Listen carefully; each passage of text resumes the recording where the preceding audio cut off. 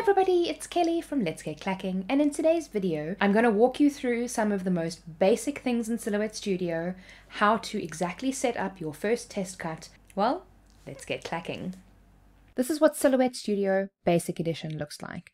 I'm using the 4.4.270 edition, but it's essentially Silhouette Studio 4.4, and most of them should be very similar with just a couple of bug fixes in between the different versions. I find this version to be very stable, so if you're having issues with your Silhouette Studio version, you might want to consider using this one. So as we start with the basics, this is what your Silhouette Studio will more than likely look like when you first open it. This dark gray section here with the arrow at the top signals that you have your cutting mat on, and the white section is where your media would go.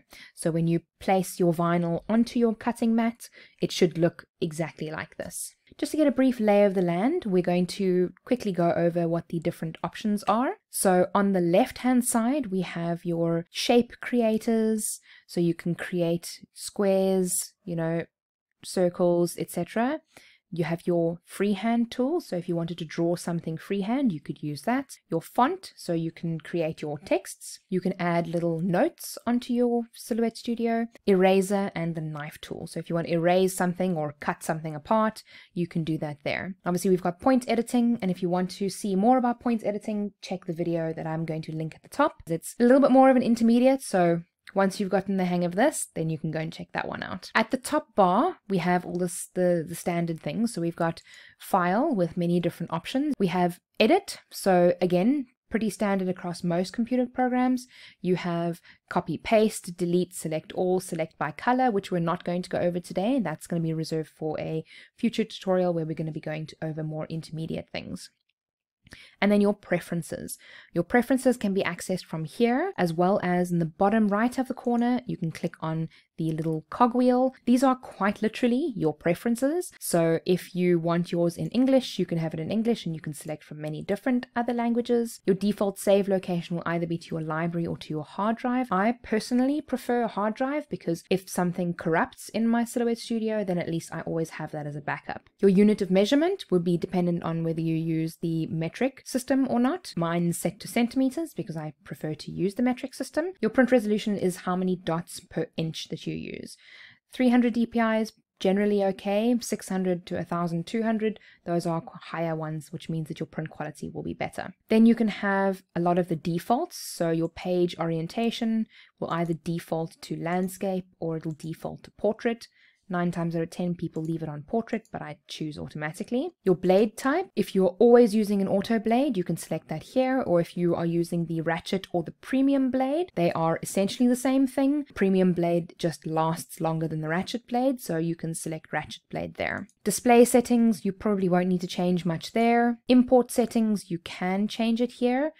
Depends on how you want to, but at the moment I wouldn't suggest playing with any of this. Tools, this is very much going to be personal preference. However, when it comes to these settings, I would recommend changing them to choose select, because as an example, if after you're creating a shape, what this will do is it'll say continue drawing shapes. So if I've created a square, now I can create another square without having to go and select that tool again, and then I can create another square and another square and another square. But I would have to either press escape or I would have to actually manually go and choose the select tool again. So depends on how you prefer to handle those things, that you would need to change that there. If you prefer to have it deselect after creating a shape, then you can toggle it to choose select. These are pretty much using the exact same logic. You can do those. This is another one. For me, it comes down to personal preference. So when drag selecting, select shapes touching the drag box.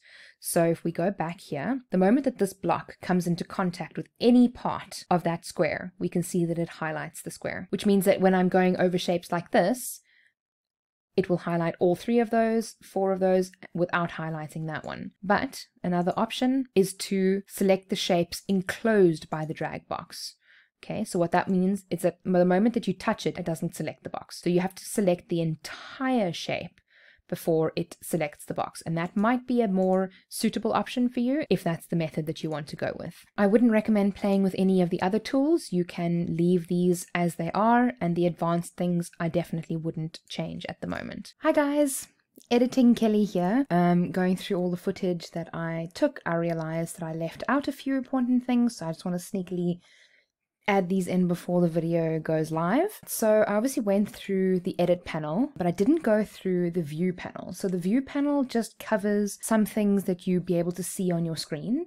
As an example, the rulers. So the rulers are these things on the side here. Crosshairs, I know they annoy a lot of people. It's those little lines that show you exactly where your mouse is. And there are many other things. So, you know, the different grid options you can show there as well. Show grid, snap to grid, show guides. You know, you can really go through these, and a lot of them are available through other sections. As an example, the show print border and show cut border, those are available through your page setup, so you shouldn't really have to worry about that too much there. And then we have the panels section. So the panels is essentially exactly what is on the side here. So we can see the trace panel.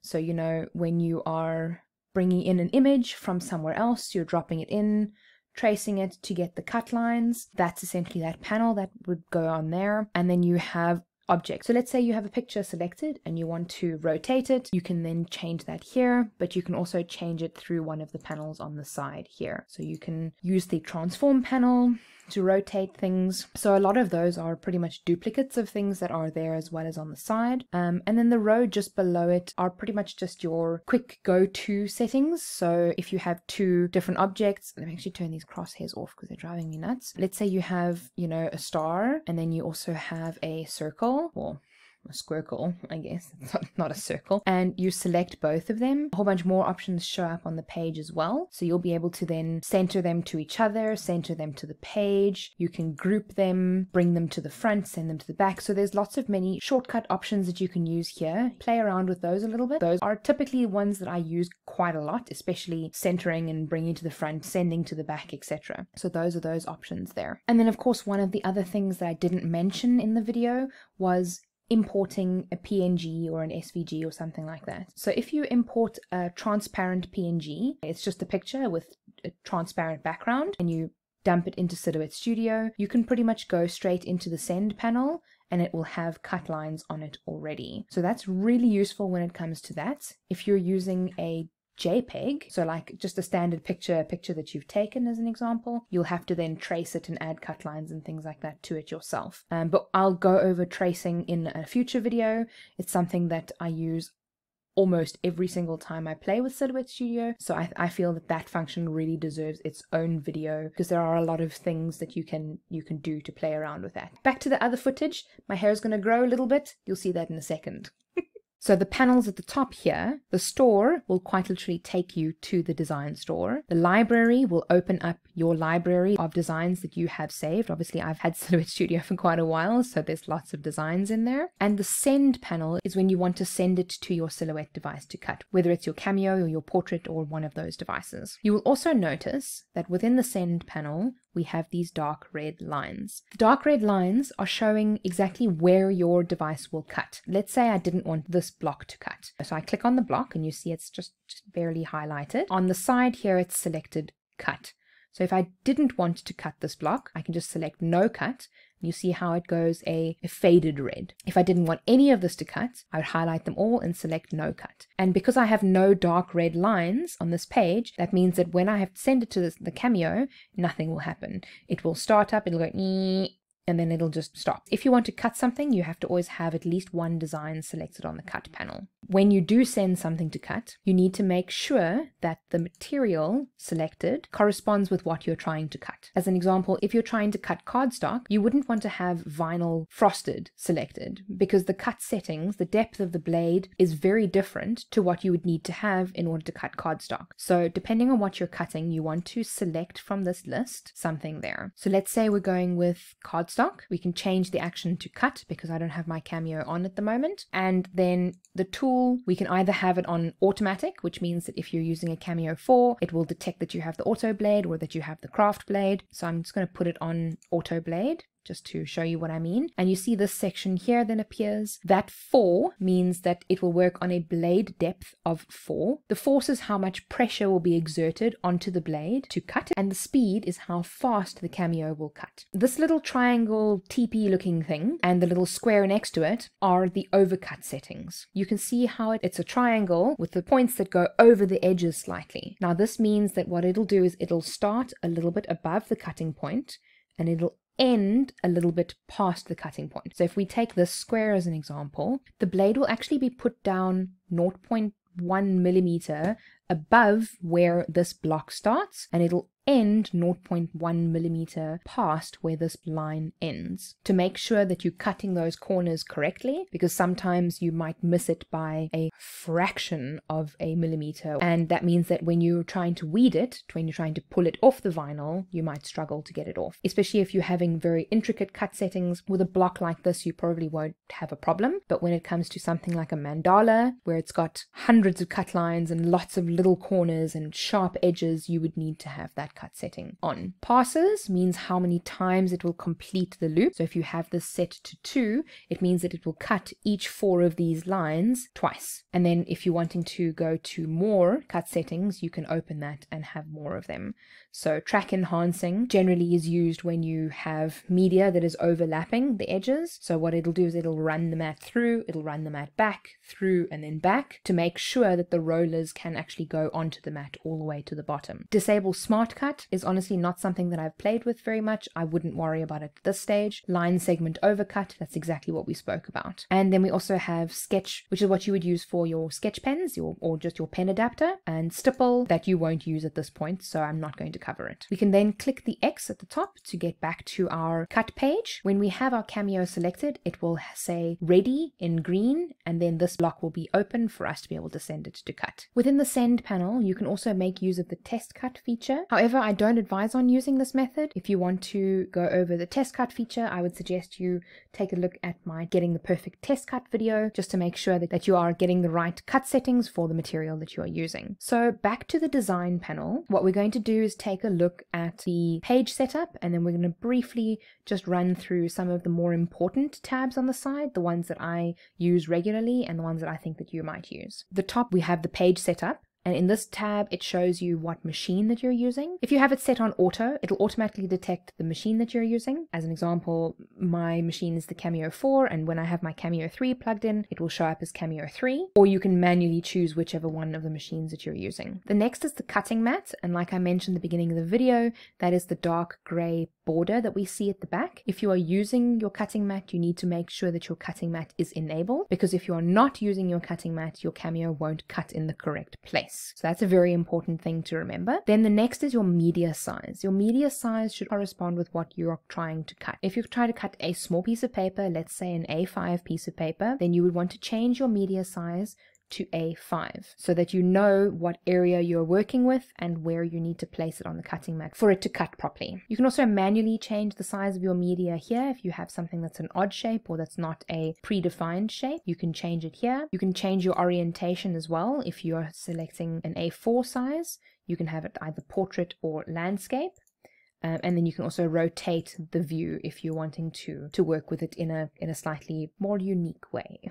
The next thing that you can select is to show the print border. So if you're going to be using your physical printer to print something, then I would recommend using this, because that gray line will then show you the edges of where your printer is able to print. And if you put anything outside of that edge, then it won't print. That's something very important to remember, especially if you're using print and cut. Then the other one that I almost always have selected is show cut border. That's where the Cameo will end the cutting abilities. So if anything is past that red line, you won't be able to cut it. This is pretty much the most important panel in Silhouette Studio, especially when it comes to being a beginner and learning how to use the features. So that's why I'm going over it quite in depth. This tab is the grid settings. So it's something that's also very personal preference. If you want to make sure that you snap things to the grid, then you can select snap to grid, and it will, you see there, it's snapping that to the middle of the grid. Personally, it irritates me, so I leave it off, but it's also, again, personal preference. Or enable smart snapping. So if you want to align certain things. If you want to have them in the middle, you see those little turquoisey type lines show up. That means that you can enable that and have them snap to the other media on the mat. I would recommend leaving it on square and not isometric. Isometric is more if you're using a 3D kind of model, so I would leave it at that. I have mine set to 2.54 centimeters, as that is what 1 inch is in the metric system, just because it directly relates to what I see in the cutting mat, so I leave that there. And then you can change the color of the lines as well. So if you want them a little bit lighter, or if you want them blue, you know, you green, red, whatever color you want, you can change that there too. Now we're going on to the print and cut, which I'm not going to go over in this video because it's a little bit more advanced. I will link a print and cut tutorial if you are ready to take on print and cut. Then we have other tabs like the pick scan. Again, I'm not going to go over that. The color fill panel is definitely something that is useful. So if you select a shape, you can then change it to green. You can select another shape and change it to a pinky color, and so on and so forth. And it's a lot easier to change as opposed to having to go and select them at the top there and changing them there. You can also use the gradient and then fill patterns as well. So if you want to have a pattern in there, then you can use that. There are many other features that come with Silhouette Studio. So one of the features that you may use the most are the font panel. So when you have the font panel open, you'll just need to select the font tool on the left-hand side of the screen, and then you can type something in. And then from this panel here, instead of changing it up at the top here, you can just scroll through the different fonts and change them on the side. You can also adjust the line spacing. So if you have more than one line, or the character spacing, you can change that there too. There are many other things that you can play around with in Silhouette Studio. I would definitely recommend starting to play around with it even before you get your Cameo, so that once you do get your Cameo machine, if you haven't gotten it yet, that you are familiar with how to play around with Silhouette Studio and it's not so overwhelming for you in the beginning. I could probably make this video about 3 hours long for the sake of sanity. I'm not going to, and I'm going to break them down into videos where I'll go over each of the features in depth as opposed to going over every single feature at the top level. I would definitely recommend just clicking around, learning how to play with them, you know, playing with the offset feature, maybe even playing with the transform feature, where you can turn things around. The software can be very intimidating, but I think if we just take it one bite at a time, one feature at a time, it can really make your life a lot easier, and you can do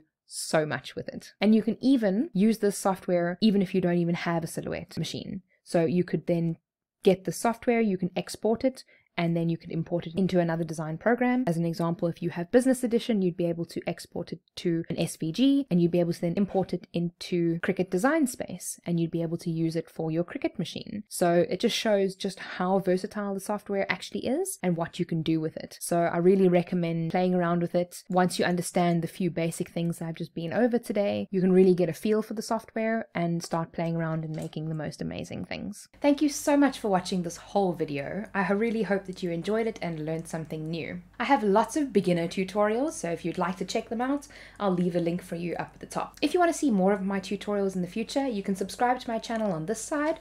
On that side, YouTube will show you my latest video, and just below that, something that they think that you'll enjoy. Well, until next time, everybody, remember, be kind to someone today.